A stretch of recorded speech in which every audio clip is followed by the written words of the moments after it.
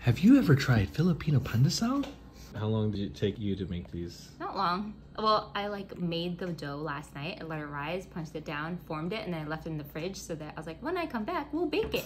Alright, so this is the official Jeanelle Eats Pandesal. Whatever you want, and you can take as much as you want.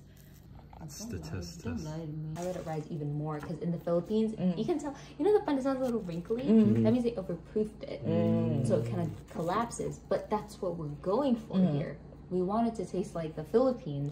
No, it is tasty. Yeah. Anyway, I'm all like passionate about this because I'm like, It's really good. It's good. It reminds me of like when Odessa's dad knocking at 6 a.m. Okay, guys, here's the pandesal. And her dad would give us pandesal in the morning.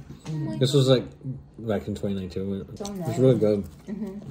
But even this one, like, Good you job. make a whole batch. I'm like so excited.